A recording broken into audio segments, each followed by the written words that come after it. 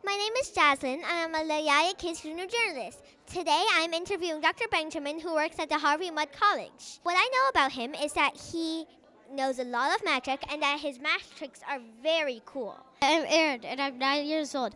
Today, we are here in Arcadia to interview Dr. Benjamin. Dr. Benjamin is a mathematician. Hi, my name is Sherilyn, and I'm a junior journalist, and I'm here to interview Dr. Benjamin. I'm very excited to interview him because I'm not very good at multiplication, and maybe he can help me with that. So why do we learn mathematics? Mathematics is the science of patterns, and we study it to learn how to think logically, critically, and creatively. But wouldn't it be great if every once in a while we did mathematics simply because it was fun or beautiful or because it excited the mind? Well, good evening, ladies and gentlemen. My name is Art Benjamin, and I am a mathemagician.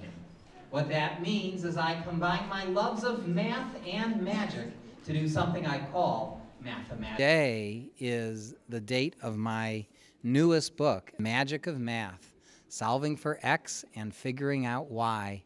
And it's its date of publication is today, September 8th. And the nice thing about books is you don't need electronics to read it. You know, you'll be able to read this 10 years from now, 100 years from now, without any technology. But I do hope in the next year or two to have an app that will teach people how to do mental math as well. But I'm a big fan of books. Learning how to think. Question is, how do you feel when people call you Math Whiz? Oh, I like being called a math whiz, and but I think I prefer to be called a mathemagician. Why do you like math? Why do I like math? Boy, I've always liked numbers. I like math because it's so beautiful, and it's so logical, and it's so consistent. I like the fact that you can do a problem lots of different ways, and if you're careful, you'll always get the right answer. I think it is very important for memorization and math, and how can you help kids who don't like memorization more? Memorizing things is not always a fun thing to do. There are ways you can make it fun. You can play games. You know the trick for multiplying by 9? So let me show you. Let's say you want to multiply 9 times 7. Put down the 7th finger, and to the left of the 7th finger, you see 6 fingers, right? And to the right, you see 3. And that's the answer, 63. So there are even ways to make the memorization of the math facts more fun and interesting. Even random-looking numbers like the digits of pi, and turn them into words together and create silly sentences. My turtle Pancho will, my love, pick up my new mover Ginger. Movie monkey plays in a favorite bucket. Tip my puppy Michael to Sullivan's back rubber.